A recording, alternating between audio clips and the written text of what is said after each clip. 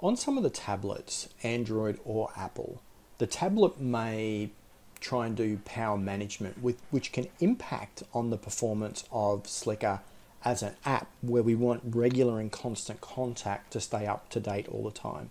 So what we're going to go through now is how to set up that power management. It can vary slightly, but let's go into battery, and then we're going to go into the settings for the battery.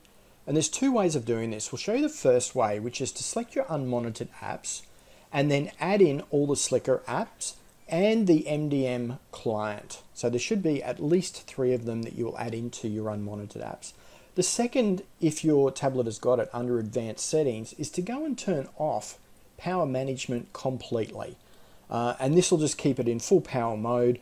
It'll give you a warning that says, hey, or it may give you a warning saying this is not the best, it'll result in increased battery consumption, but most tablets should be connected anyway.